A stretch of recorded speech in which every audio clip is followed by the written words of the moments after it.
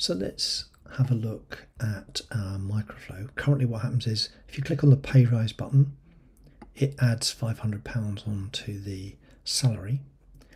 But let's imagine we want to do something like, let's say there was a sort of cap on salary increases of 25,000. So no one is allowed to have temporarily, no one is allowed to have a salary increase beyond 25,000. So let's go into our microflow and let's change it so that it will have this kind of ability to sort of cap people's pay rises. This is an opportunity to try a decision. So here's my existing pay rise microflow that we've already created. Now what I'm going to do is I'm just going to move this thing here over. What we want to do is we want to have a kind of test on the salary to say, is it more than 25,000? If it is, pop up a little message saying that's not allowed. If it's less than 25,000, then we can allow the change to occur. So this kind of test, this kind of condition, this might be familiar to you if you've ever done anything like programming. It's like an if statement. You might have used if statements in Excel, something like that. It's a decision. It's an outcome that we evaluate to see if it's true or false. Now, the way that we do that is by using one of these decision objects.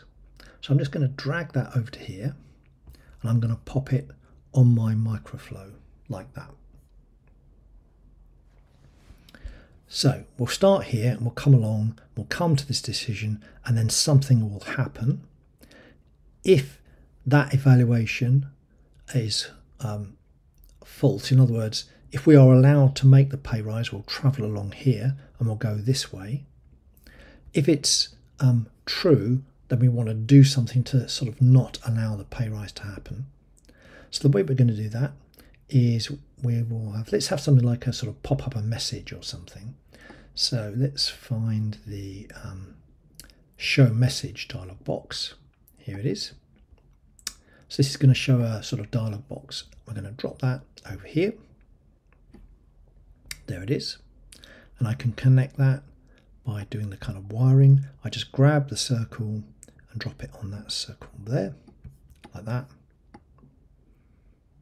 Now you might be tempted to kind of do this kind of thing, take this and sort of connect it to here, but you're not really allowed to do that. What you have to do is you have to have another kind of endpoint.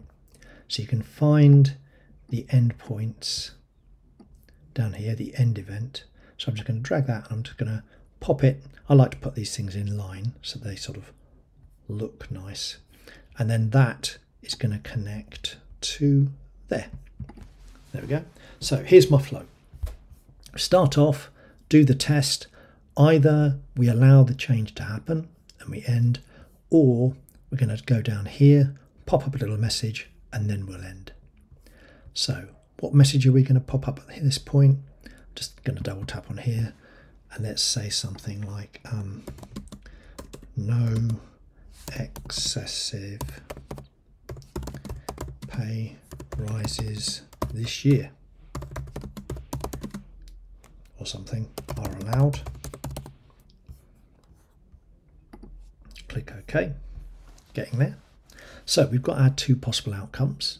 Either we're going to allow the change to go through, or what will happen is we're going to pop up a little message. But now this is where we have to configure the test. So I'm going to tap on here and we can put a caption on the box, but really it's this expression bit which is the interesting bit. Now we used this before and it's where you use the $ and the /. So I'm going to tap the $ and it pops up all the available things that we could use inside our statement, our condition. Well, what we want to do is we want to test employee, and then I use a / and it's going to be Sal. And what we want to do is we want to say, is Sal greater than 25,000? Oops, try that again, 25,000. There we go. So this expression will be evaluated to see if it's true or false. Obviously, if the salary is greater than 25,000, this is going to produce a true. If the salary is less than 25,000, this is going to produce a false. So I'll click on OK.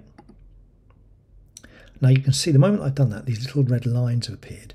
And what we need to do is we need to indicate which one of these is going to be the path we choose if it's true, which one we're going to choose if the path is false. So if I tap on the little blue circle, what we should find is it says add a decision or change or whatever, basically down here we go. There it is, set condition. Now we need to get this the right way round. So this is going to be false. Now you see it's automatically labelled the other one. So let's make sure that's the correct way round.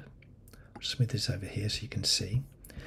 If the salary is greater than 25,000, is it greater than 25,000? If it is, that's true, and we go this way and we pop up the little dialog box. If this is false, in other words, the salary is less than 25,000, we're going to go along here and we're going to allow the change. There we are. Okay, let's try it. So I'm going to recreate the app.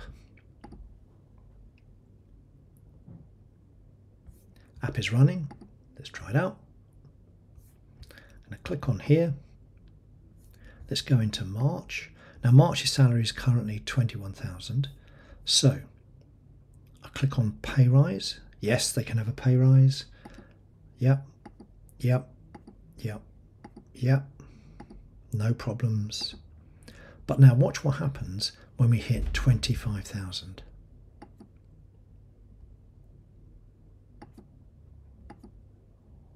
No excessive pay rises allowed this year.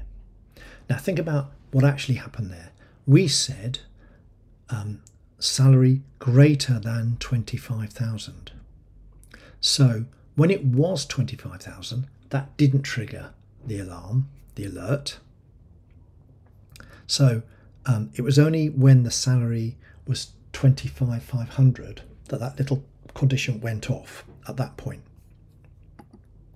There we go. Let's cancel it. Let's prove it again. Pay rise, pay rise, pay rise. This is false. It's not greater than 25,000. It's not greater than 25,000. It's still not greater than 25,000. So when I click this, it adds the 500 on. It's at that point that we get the information box popping up. Now you might want to change that. So if I cancel that and put their salary back to where it was, back in here, we might actually say, okay, actually we want it to be greater than or equal to 25,000. Let's try that. Recreate the app. Let's run it again.